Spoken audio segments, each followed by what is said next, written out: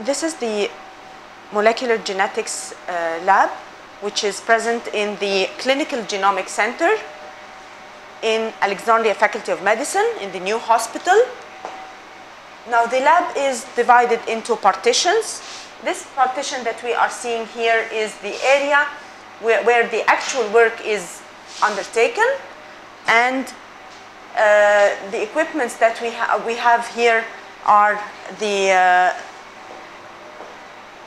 one that we use for the capillary electrophoresis, or for the analysis of DNA fragments, which is an advanced piece of equipment.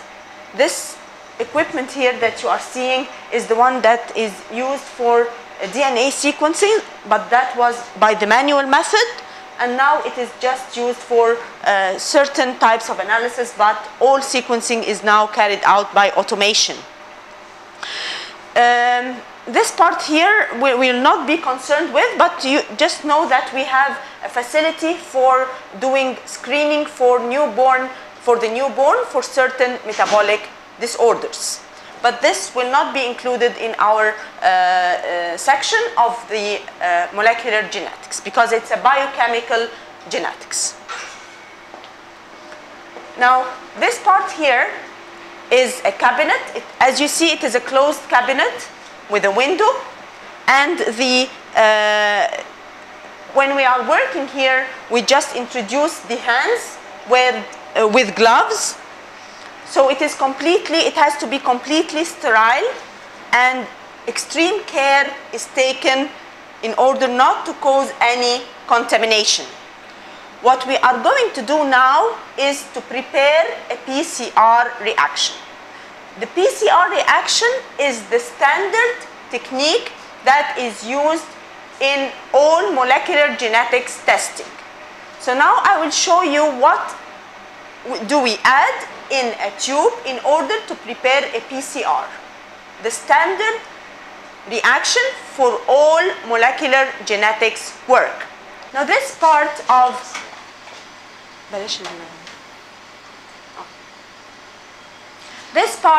the Genomics Center is the lab for DNA extraction, which is the first step in any molecular genetics work. You have to extract the DNA from a sample, which can be a blood sample. As you see here, we're taking a blood sample, putting it in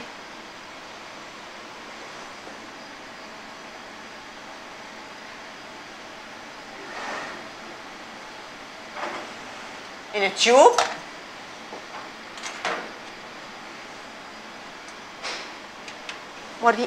Show us the tube, please. So here we have a blood sample in a tube, and then we use certain buffers.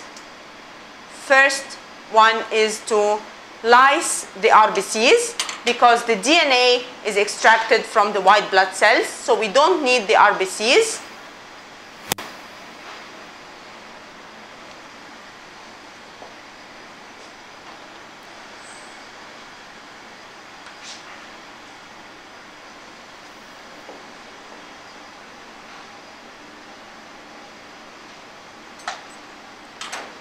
A very important thing that we must note is that everything, when you are handling biological samples, it has to be in a closed, sterile cabinet, as you see here. Just the hands of the person who is working are introduced in the laminar flow cabinet, which is a completely sterile atmosphere. There will be treatment with different buffers for the blood sample in order to extract the DNA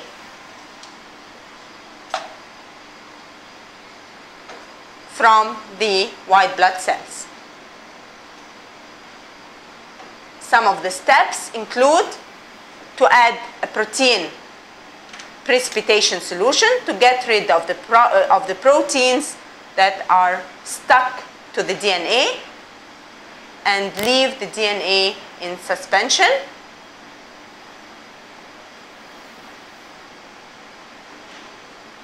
And following this, once we get rid of the impurities, proteins, and different things, we end up with our DNA sample that appears as thread-like cotton, fluffy cotton in appearance, which we precipitate and use it after being resuspended.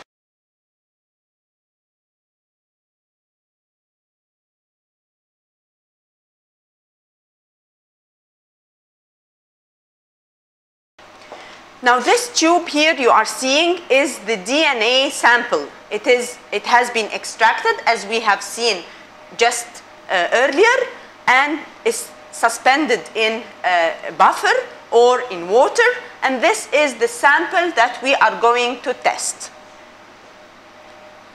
For preparing PCR reaction, you need to have a primer,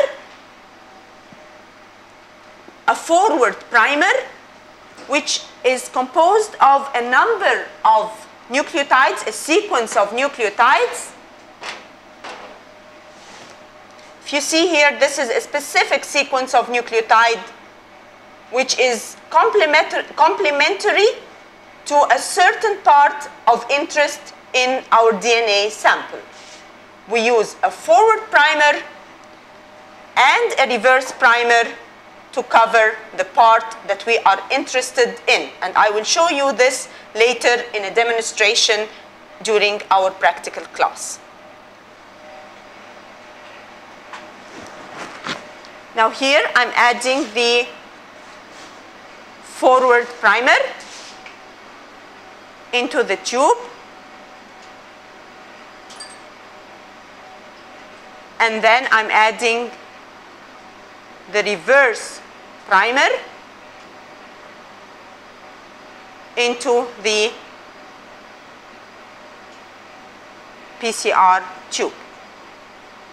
Yeah? So now I am covering the part from one end, from the 5' end, and I'm covering the 3' end of the segment that I'm going to amplify. Now, in order to do an in vitro DNA amplification, it resembles the DNA replication. So this needs the presence of enzyme. Now, the enzyme that we use is the Taq polymerase enzyme. So I have to add to the PCR tube Taq polymerase enzyme and its buffer. And this is what we are adding now.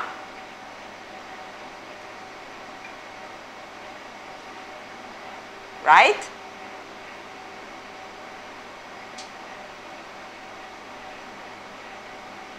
Right.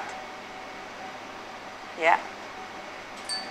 Now the last remaining thing that must be added is the DNA sample, which is going to be amplified.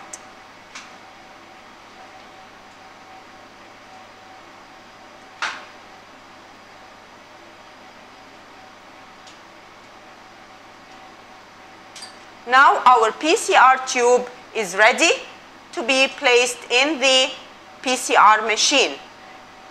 And PCR stands for polymerase chain reaction.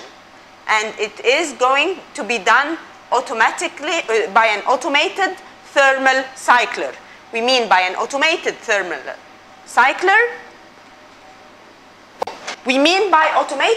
cycler, that it's going to change the temperature automatically.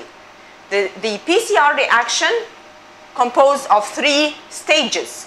The first stage is denaturation, where the temperature is increased to 95 degrees for some time, like few minutes, 3 minutes or so, and in order to separate the 2 strands of the of the DNA. The double-stranded DNA get denatured when the two strands separate. So you can see here from this digital screen that the temperature is increasing. This is the actual temperature of the block where the tube were placed. And it is increasing gradually till it reaches 95 degrees centigrade. Once it reaches this temperature, the time is going to go down automatically until the adjusted time is finished. Now you can see that the temperature is going down, remaining just about 10 seconds. So this is the initial denaturation at 95 degrees for about 3 minutes. This is the first phase. Now we entered into the repetitive cycles. This is the first bit of it, which is again denaturation, but just for a few seconds, 30 seconds. It's counting down.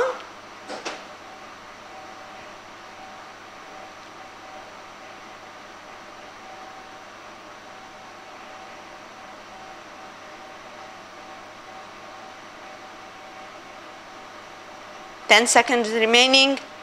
And then we are going to go to the second phase of the cycling, which is annealing temperature. You can see here that the annealing temperature goes down to 61 degrees. And we mean by the annealing temperature that the primers are going to stick to the part to the complementary sequence on the part of DNA of interest. It's going down from 40 seconds down to 0. And then we'll go to the third phase. Now it's moving to the extension temperature, which is around 70, between 70 and 72. Here our program is at 71.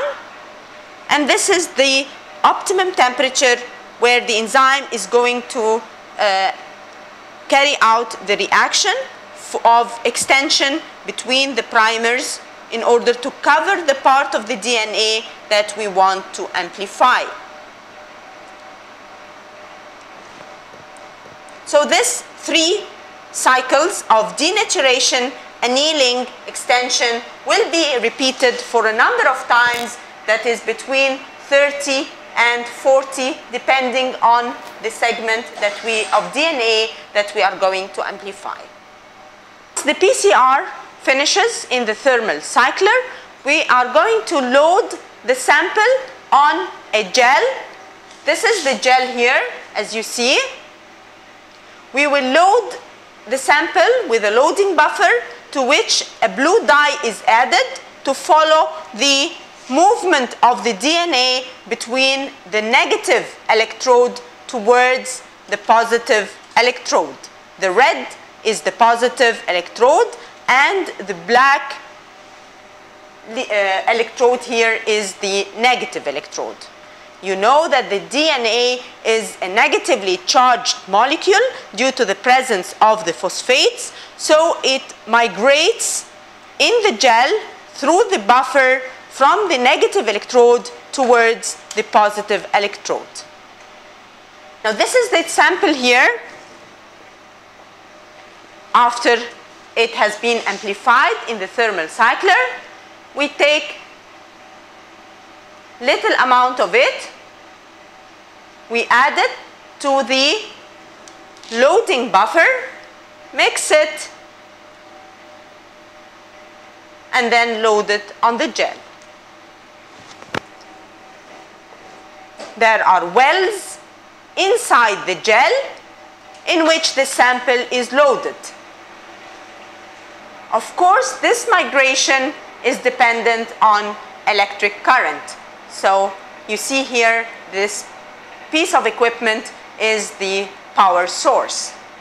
And the reading here is the voltage, 75 volts, used for the electrophoresis process to allow migration of the DNA fragment that we are interested in. If you see the blue line here, this is the dye of our sample. It has migrated from the well up there down towards the positive pole or the positive electrode. Now this is the ultraviolet, right? This is the gel here.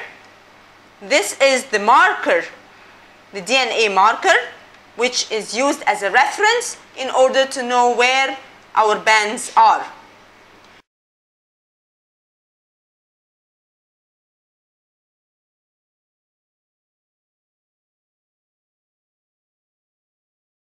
This gel that we have seen with the UV trans-illuminator will be captured with a camera in order to transfer the gel image to the computer. Here, the gel image has been transferred to the computer for analysis of the results. So for PCR to be undertaken, you must know the sequence of the DNA fragment that you are going to amplify, and you must also know the type of mutation that you are looking for.